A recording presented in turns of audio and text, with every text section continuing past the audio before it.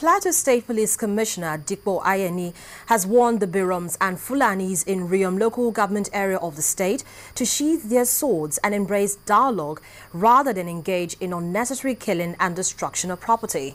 The police commissioner, while addressing elders and representatives of those communities at the police headquarters in Jos, emphasized the readiness of security agents to handle any problem.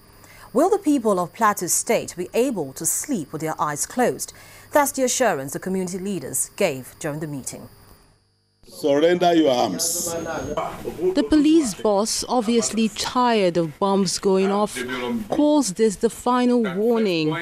He's waving the white flag first by inviting grey hairs of these hot spots to the police headquarters in Plateau State to dialogue before he lets loose his venom on all the troublemakers that will go against this order. One of the reasons why this crisis has lingered on for so much is that people will run to people's cow, no arrest, they will get away. People will kill and maim and destroy houses and burn houses.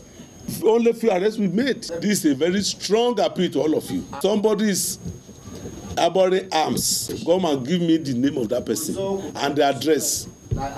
And it seems all the talk is falling on fertile ground as representatives of the warring factions agree to bury the hatchet. We and the leadership of the Berom and the leadership of the Fulani, we have to sit and fish out those that are problems in our society. Any Berom that have seen a Fulani person committing a crime or a Fulani seen a Berom committing a crime, really he have seen him not because they have a personal problem, he should forward his name through us or through the security for prosecution. The first solution is that people who are taking the law into their hands and list of suspects, they should be apprehended.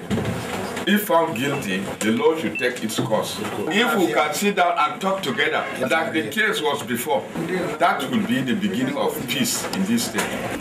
A peace committee is also in the works. But away from the chat room, the true test of this meeting is for all the parties involved to be able to walk the talk. And that means no guns and bombs. No.